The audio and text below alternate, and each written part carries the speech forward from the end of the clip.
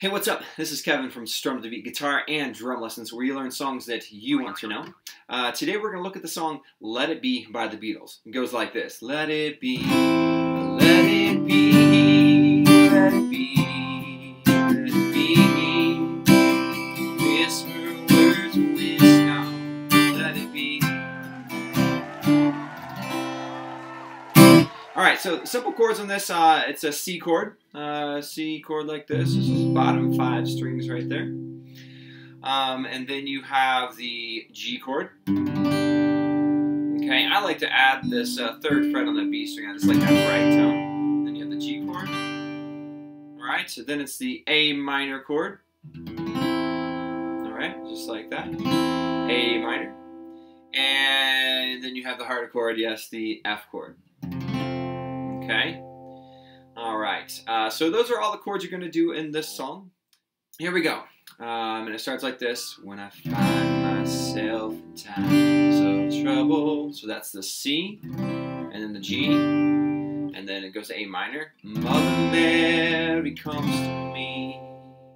And that F's right on comes. And then C on speaking. Speaking words of wisdom, let it be. Now, there's a couple ways to do this last part. There's this drop-down feel. They do that F, C to minor, C. Okay, it does have that other D minor for some people if you want to play that. So you can go F, C, D minor, C.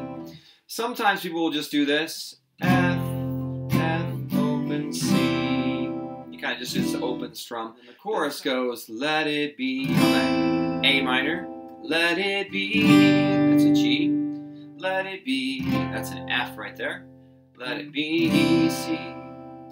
C again, whisper words of wisdom. That's a G. Let it be, then you go to F.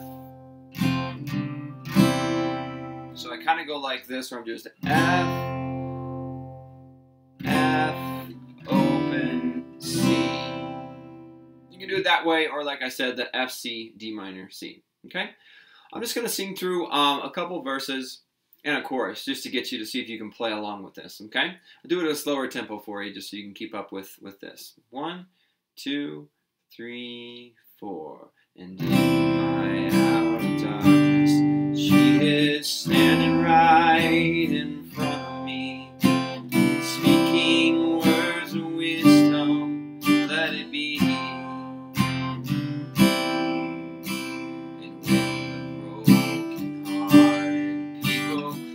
And the world agree that there will be an answer. Let it be.